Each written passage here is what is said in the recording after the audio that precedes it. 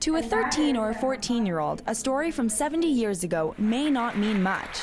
But when that story is told by the daughter of a Holocaust hero, it's impactful enough to make them want to take action.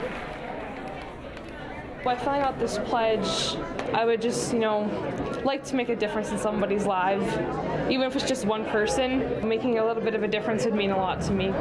Racism and stuff going on in the world right now, and it would be nice for it to stop. The story that prompted the young students to make those pledges was told by Manli-ho. It's the story of Ho's father.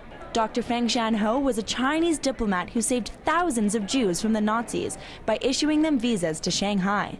As risky as it was, Ho wasn't surprised by her father's actions. Amazed by the extent, but not surprised, because in my mind, what he did was totally in character. Ho shared the story with students from H.C. Avery and H.S. Paul schools at an event held by the Canadian Museum for Human Rights, B'nai B'rith Canada, and the Winnipeg Chinese Cultural Centre.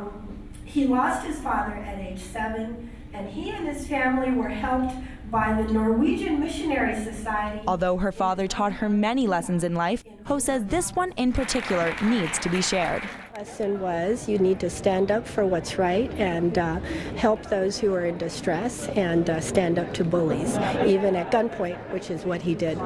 The chair of the museum's fundraising arm says there is more value in using personal stories over textbooks when teaching students about the Holocaust. Actually meet someone who has done something extraordinary and they tell the story and they bring it to life. It resonates with you, it stays with you more, it moves you, it makes you empathetic, and it makes you excited and proud and inspired to want to be that kind of person too. I get to live this great life, and these people got, just because of their race, that they were Jewish, and that's the only reason why their lives were taken from them, and it's not fair at all. It wasn't fair. In keeping with Ho's father's teachings, she hopes that by sharing his story, she inspires other people to make a difference. You don't have to be a Gandhi, a Martin Luther King, or a Dr. Feng Shan-ho to make a small difference in someone else's life.